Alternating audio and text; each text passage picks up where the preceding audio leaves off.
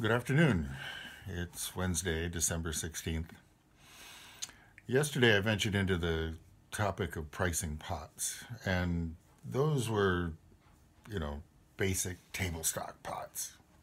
But often that's what, you know, beginning and intermediate potters are starting with, whatever their emotional involvement is.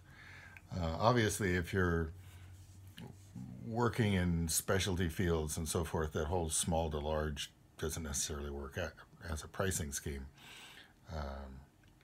If you're making dollhouse furniture or pottery, etc., you need your own whole system.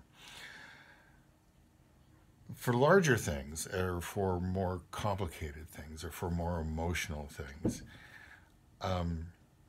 there's a principle that I wrote about called price and the second highest bidder.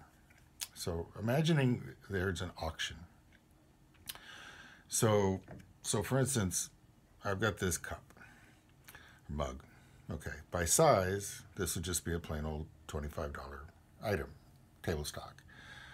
But it's wood-fired and salt-glazed and fabulous, and you know, all the things are adding up to it, and I've been using it for a while, so I'm sort of emotionally attached. So if I were going to be selling this, I need to price it at such a point that when it sells, if it sells, and I'm holding the cash, I'm happy with that. You know, I may miss the pot, but I enjoy the cash. So for instance, if I price it at $100, that implies that if you offer me 99, I would rather have the mug. I mean, it's that simple.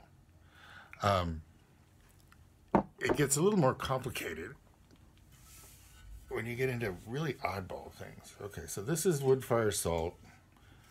I'd say it's a sculpture, but it's also rigged, you know, to be a flower vase for really tall arrangements.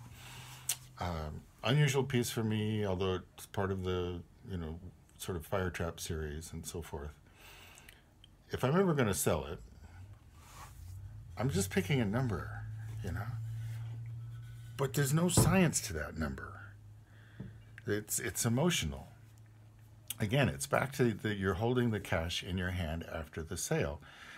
And if you guess wrong, you have nobody to blame but yourself. Really, it doesn't do any good to lash out. You know, if you're holding the cash and you're still unhappy, you picked the wrong number. You didn't bid high enough on your own work. Have a good day.